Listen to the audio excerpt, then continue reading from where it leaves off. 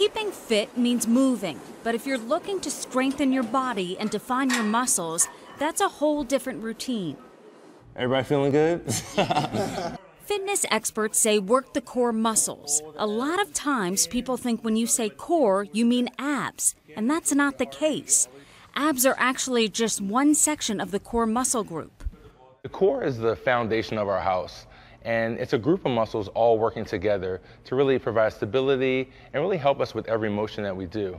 But when you think about abs, we're really just thinking about a few muscles that only work in one direction.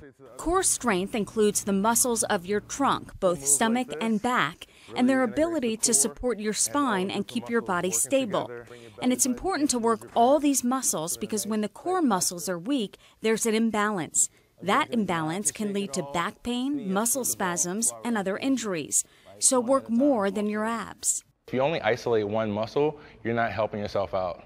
You also are really hurting yourself because you're not going to be very stable, you're not going to have strength, and you're going to be lacking flexibility. For today's Health Minute, I'm Susan Hendricks.